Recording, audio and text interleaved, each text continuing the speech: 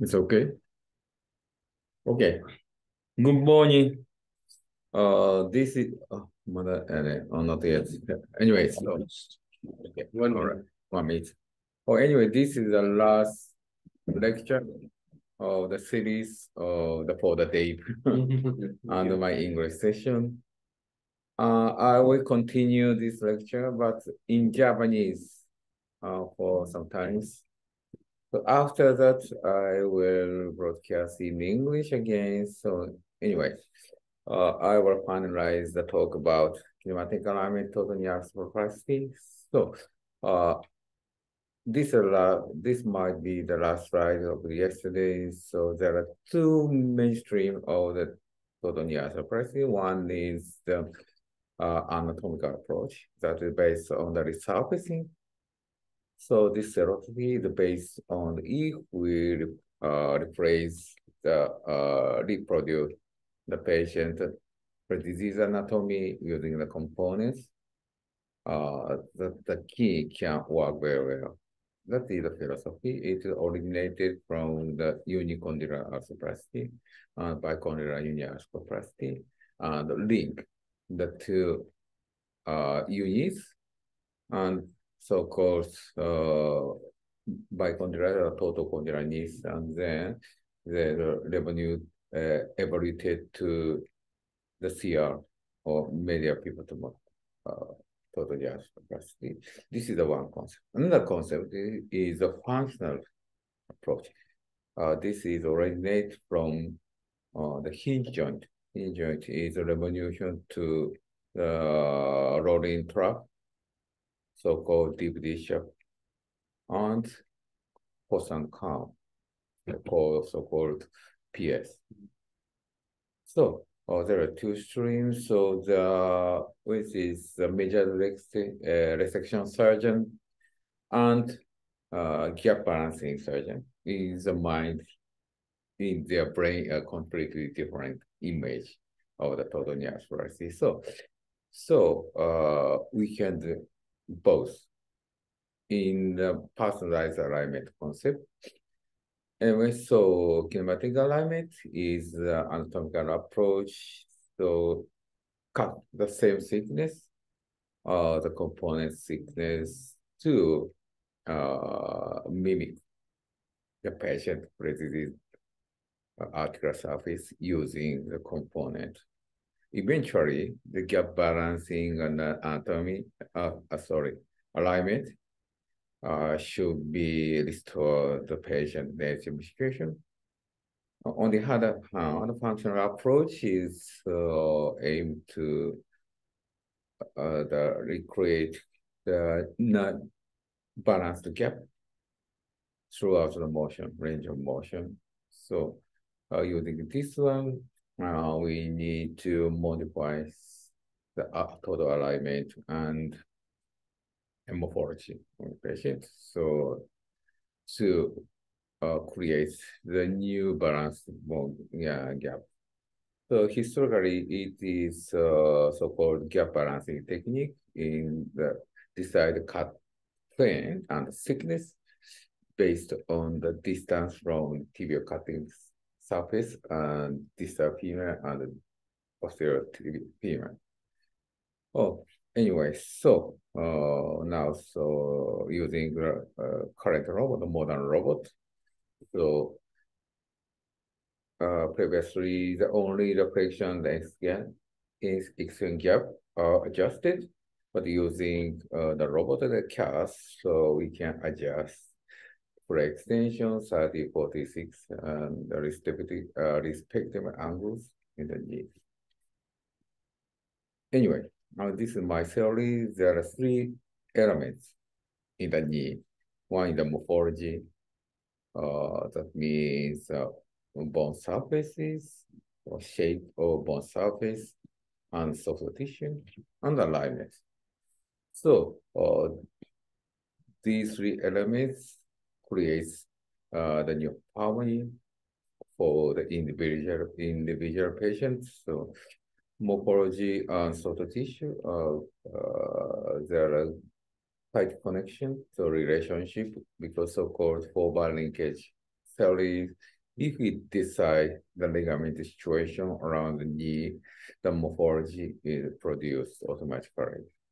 Then, so this morphology means the bone shape near the knee because of the femur and tibia are long bone.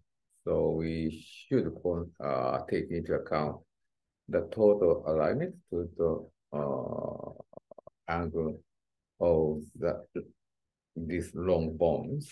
So once we decide the morphology, the soft tissue alignment, decide. And so one element decide other two elements, and other two elements decide this one element. So then eventually the kinematics so is decided by three key elements. So this kinematic should be different among the patients. Of course, basically, the knee kinematics is medial back motion, but some patients have the bicondylar rollback motion, and some patients have the no rollback movement, and some patients have the lateral pivot motion, especially the patient with the lateral overhead. Anyway, so to respecting these elements, so the aim of personalized alignment is to recreate the patient own kinematics. So, but starting point is different from the individual approaches. So based on the morphology, so caliper technique.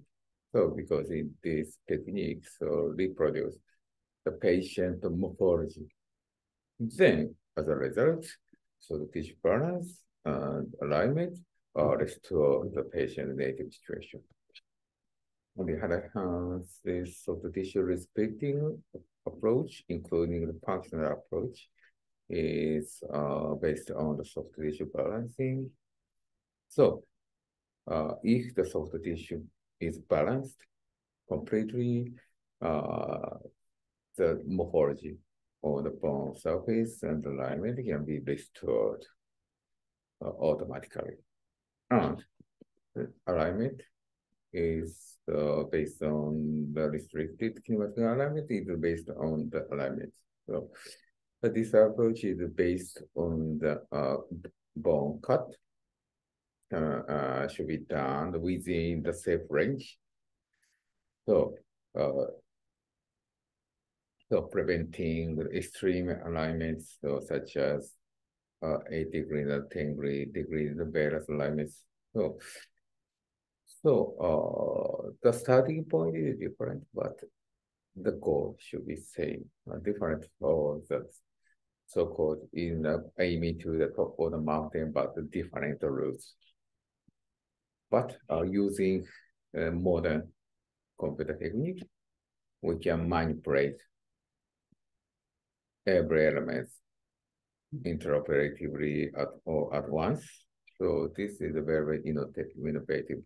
That is the value for the robotic surgery. So not only the precision of the bone cut, but also the measurement, interoperative measurements. So of the morphology, that means the bone cut thickness, soft tissue balance, so for the laxity, and of course alignment. We can get three elements at the same time, so using the robot. This is beneficial for using the robot. So robot is, of course, to the bone cutting tool in the same time. So the robot is used for the data collection. So automatically in the robot, so many data are saved in the robot. And using this data, we can analyze the patient, the operation afterwards.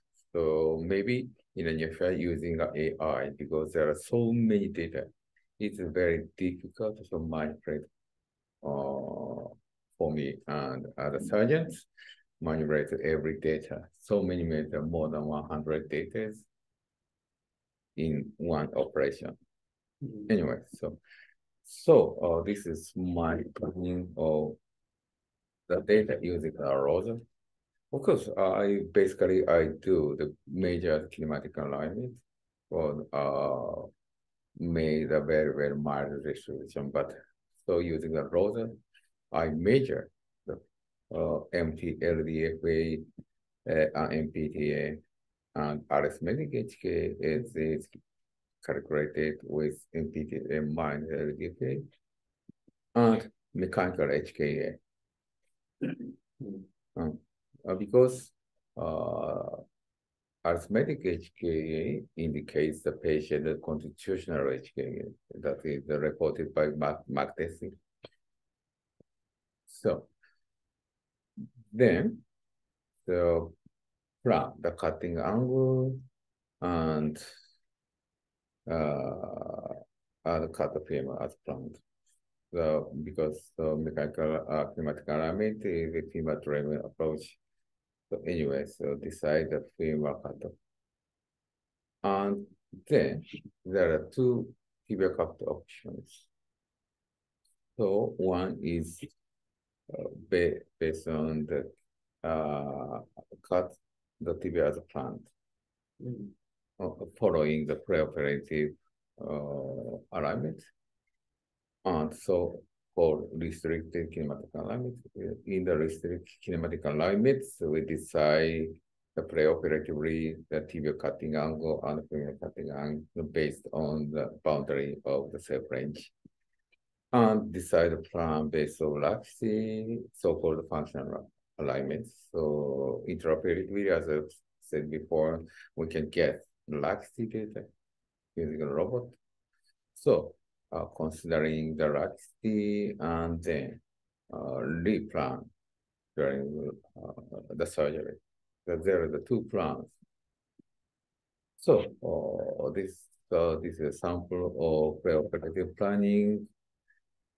Okay, in this case, we can cut the femur as it is, parallel to the articular surface, but MPTA should be reduced up to 5 degrees because the setting of the rotor is up to 5 degrees in fairness.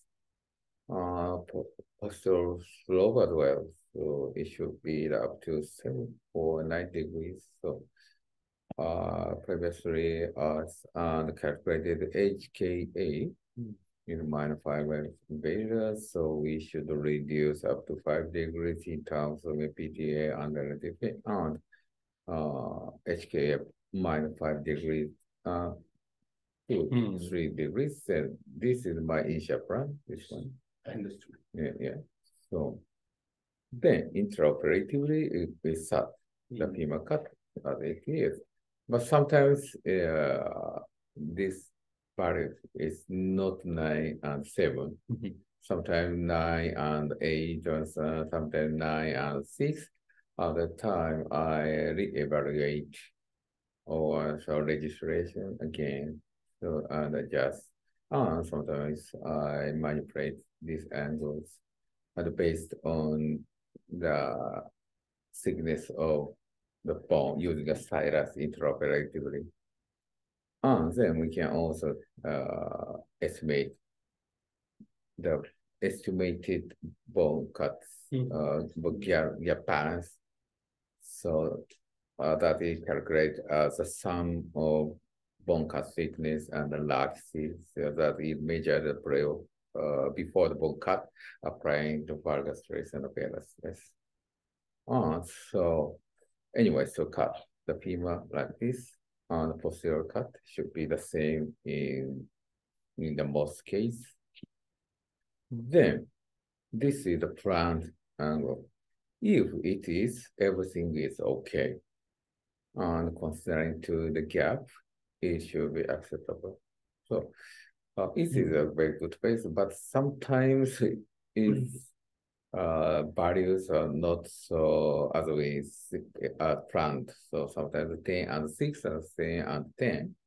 At that time, I will check again the bone cut thickness and considering the preoperative situation and modify the bone cut thickness.